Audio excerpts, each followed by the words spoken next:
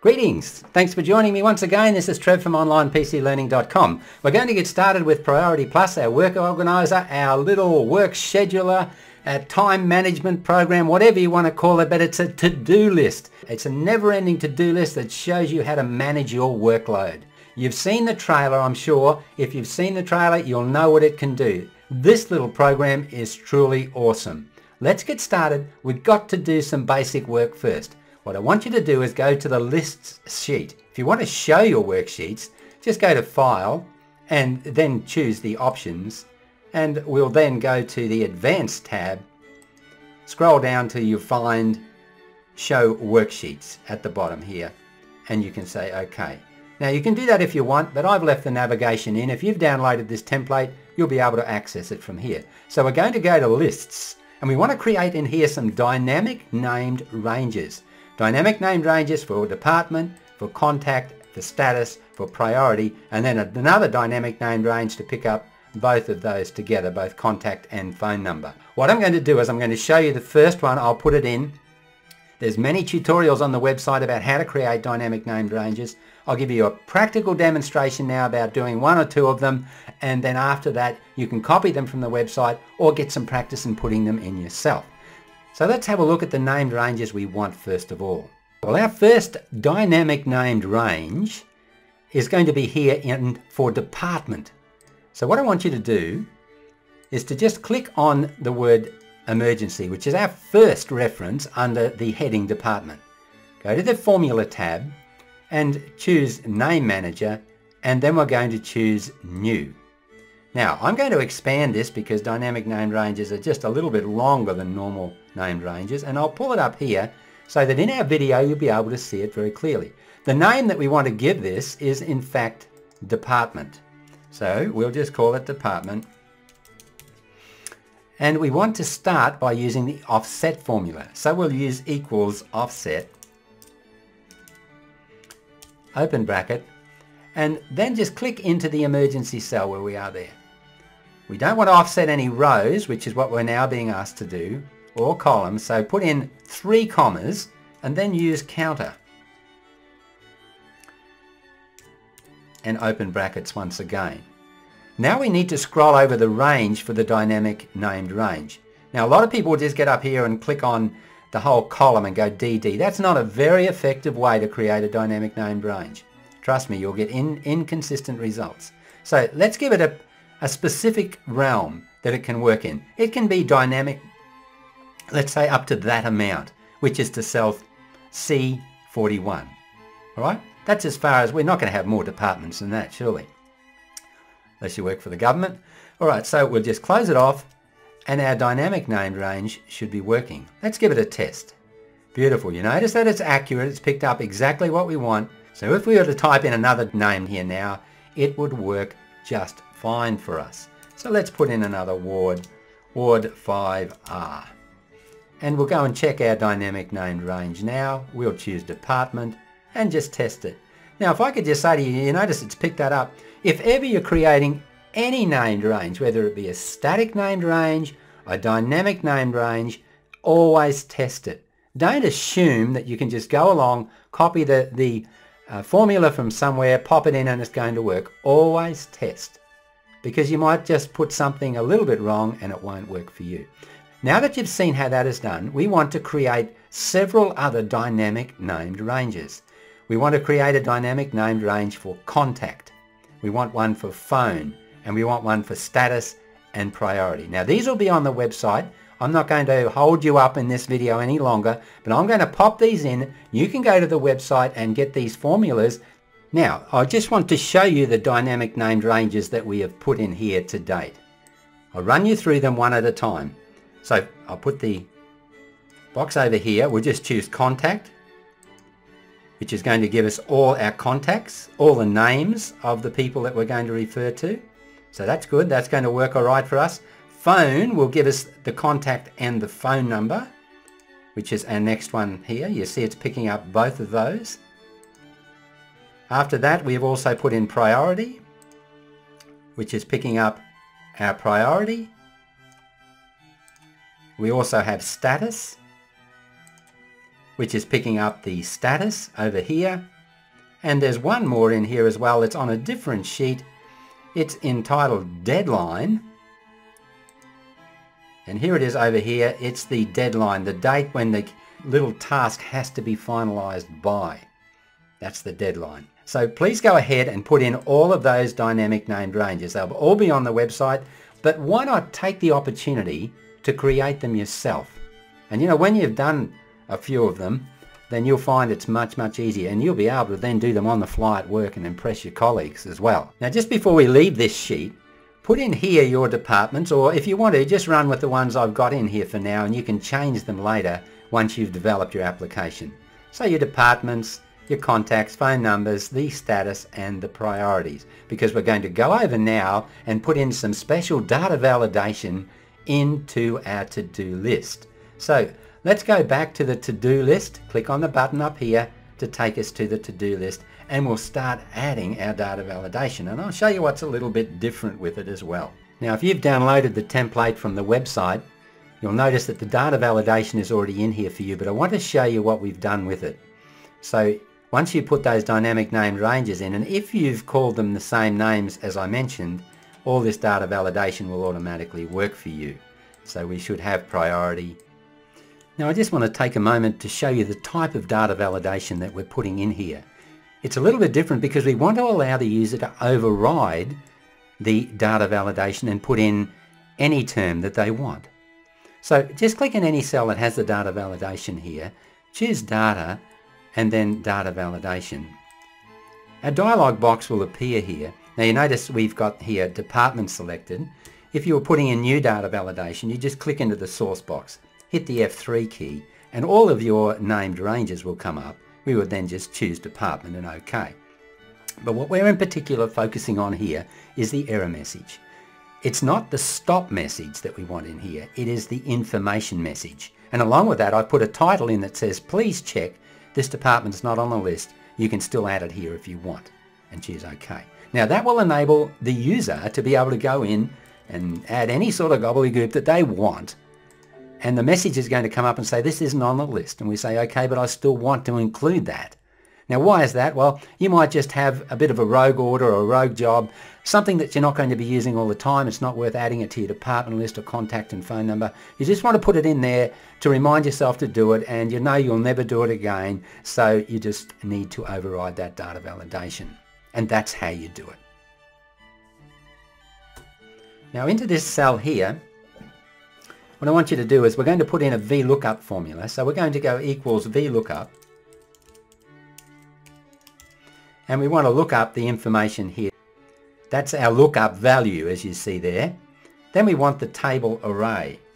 Well, what is the table array? The table array that we're looking at is the table array called phone. But to find it easily, just at this stage, hit the F3 key, and you'll find that there'll be a list in here called phone.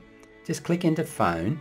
And then it says, after you put in the comma, it's going to move along column index. Well, that was 2 columns, wasn't it? That was the name and then the phone number.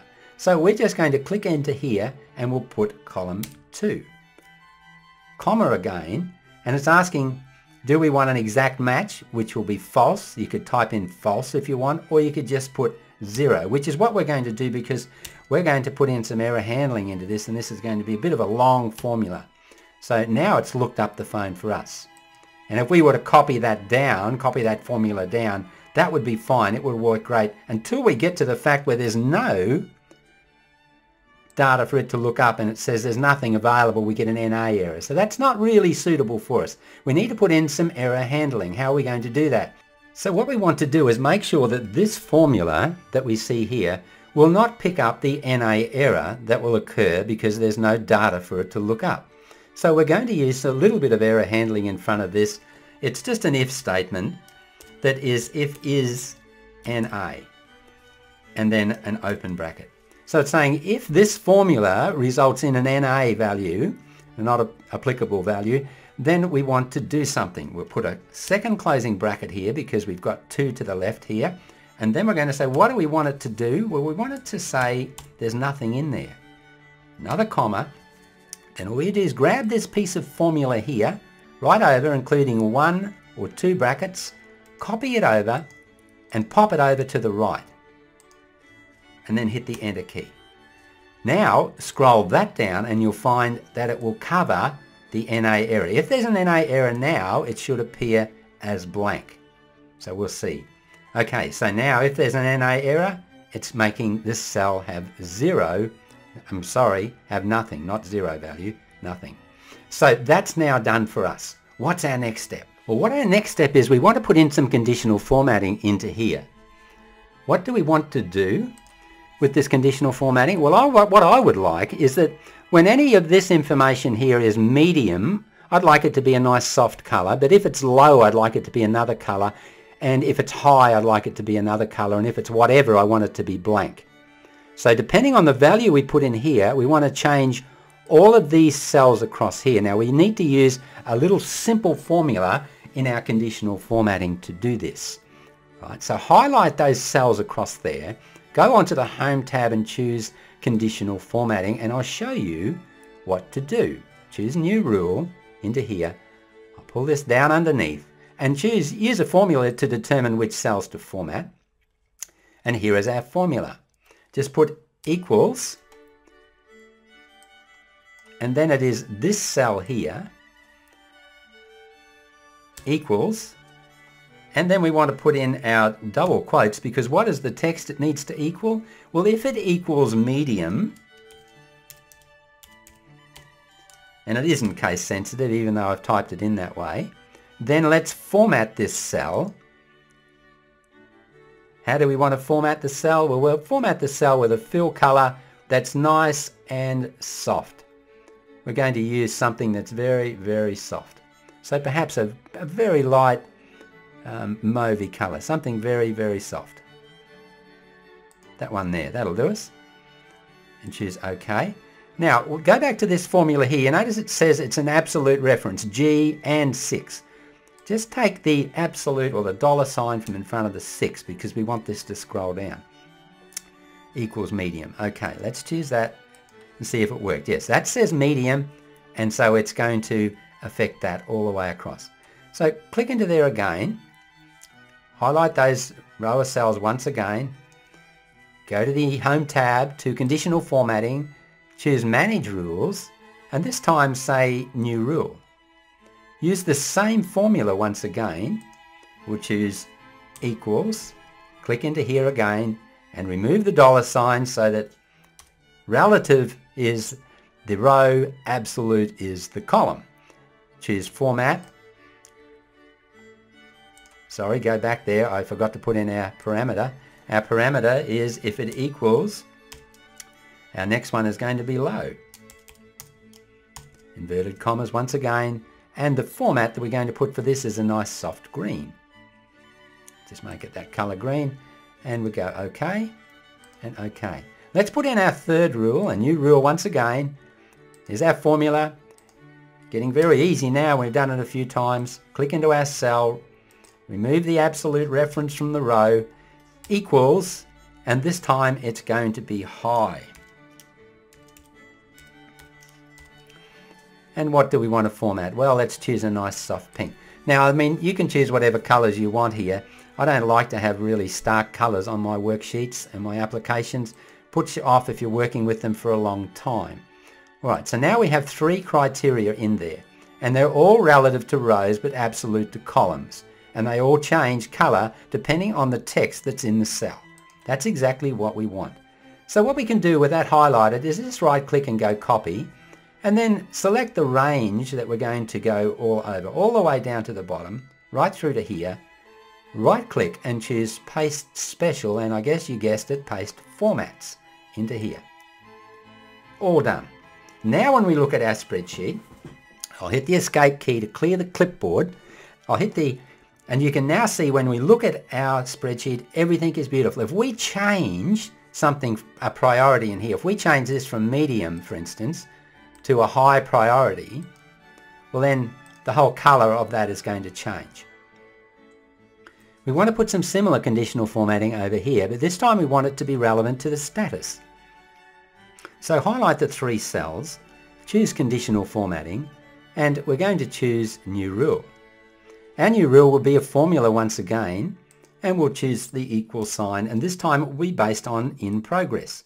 So we'll click into there, we'll remove the row specific or absolute reference, and we're going to say equals exactly the same as before, in progress.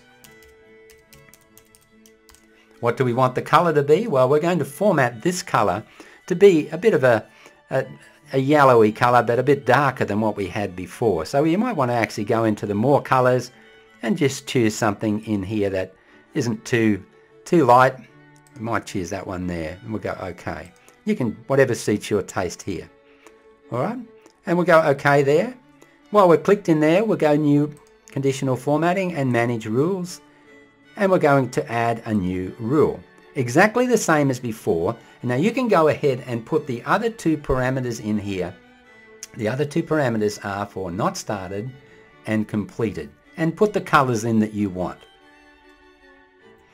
So if we were to look at our conditional formatting, the Manage Rules dialog box will come up, and this is the way it should look. The colors would change depending on your personal preference, but that's how it would be. Here's our formula, here's our range that it applies to.